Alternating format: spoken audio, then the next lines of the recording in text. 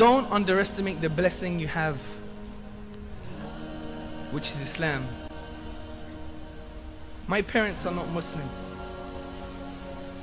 My wife is in the audience and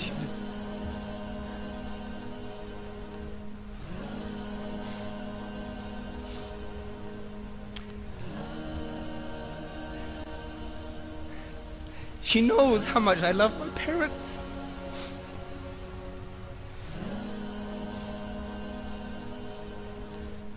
And my parents love me.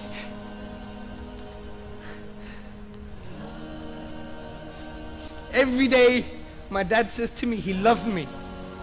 Many of us don't even have this as Muslims.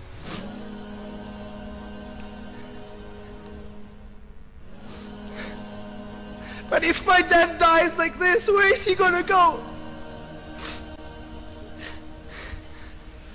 You could pray for your parents. I can't pray for my dad when he dies. This is the reality, brothers and sisters. This is the reality. Don't underestimate the blessing Allah subhanahu wa ta'ala has given you.